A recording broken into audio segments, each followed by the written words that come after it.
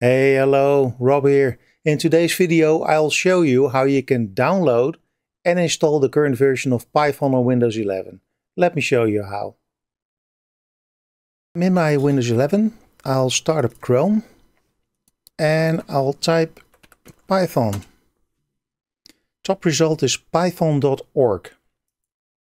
I'll go to the download section and over here you have the latest version of Python or the previous versions over here. You have the Windows version, Linux version, Mac OS version, or other versions you can pick, but this is about Windows 11, so I'll just download Python.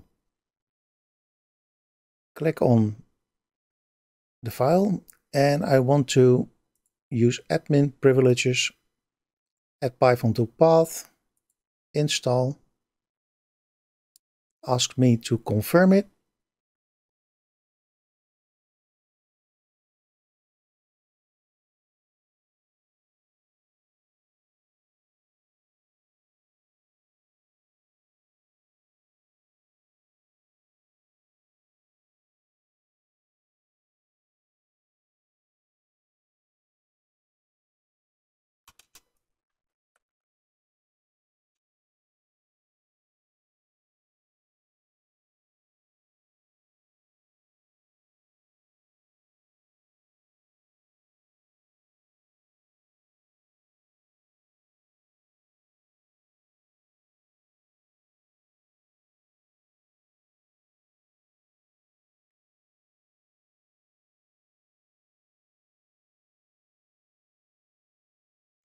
Disable length limit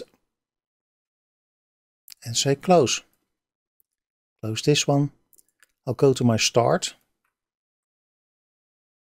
Type in Python and let's pin it to start and taskbar. Open it up. And now I want to test if it is correctly installed. Well, first of all, here it says Python 3.13.3. That's the current version. April 8, 2025, so that looks good. But let me run a test script. Hello, Rob. And it says hello, Rob. So it all looks fine. And that's how you download Python on Windows 11 and install it and test it. For more tech tips and tricks, like and subscribe. Thank you for watching and goodbye for now.